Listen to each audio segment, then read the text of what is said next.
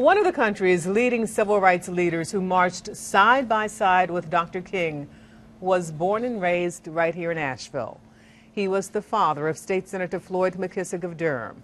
News 13's Kimberly King spoke exclusively with the senator.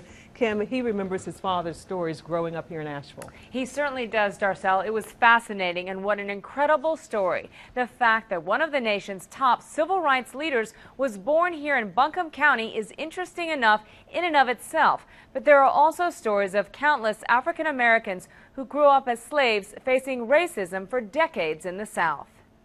There were times in Asheville when racism and segregation were simply a matter of life. This photo taken around 1950 at what was called the Colored Library, 39 South Market Street. This inside the library. Once an Asheville schoolchild himself, Floyd McKissick became one of the country's foremost civil rights leaders, working side by side with Martin Luther King. My father and Dr. King were very close friends and associates. They worked together frequently in the civil rights movement on all types of causes and issues, and together led the March on Washington back in '63.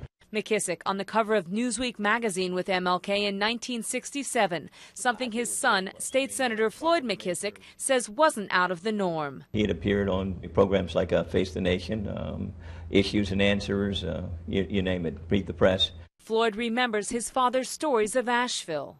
Certainly as a child, he had a very memorable experience when he got on a streetcar or bus and they told him to go to the back because he was black. And it struck him profoundly and something that stood with him always. McKissick went on to become the first black student admitted to UNC Chapel Hill Law School, moving to New York to head up a top civil rights organization leading freedom rides. There were violent confrontations. There were many angry mobs that met people when they arrived on those buses. Fighting to end racism in the face of bigotry, his son knows what his father would have hoped for his legacy. Somebody who had courage, someone who had conviction, someone who was principled, someone who did not mind fighting for change and permanent change that equalized opportunities for all people in this country, regardless of race, religion, or background.